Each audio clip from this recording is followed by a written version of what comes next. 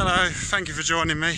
This is probably going to be the penultimate video of my Bee in the City series in Manchester, following the bee trail around Manchester.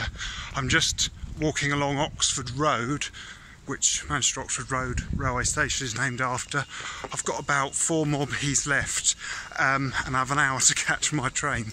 I've already delayed that. I was supposed to get one half an hour earlier, but I'm so close to finishing, as in the nicest possible way. I don't really want to have to come to Manchester again just for the sake of 2 or 3 bees. So I'm gonna finish it, and if I miss my last bus after getting the train, I might just have to get a taxi, which is going to be expensive, but it will be about the same probably as having to come again.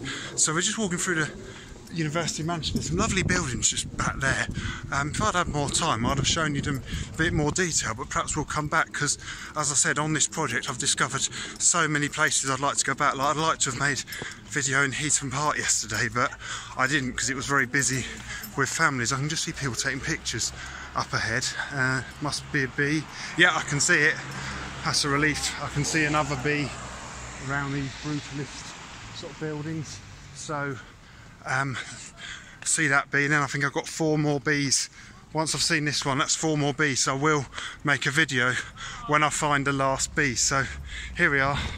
It is this one, very colourful, creamy sort of colour with lots of other colours. It's called the love bee.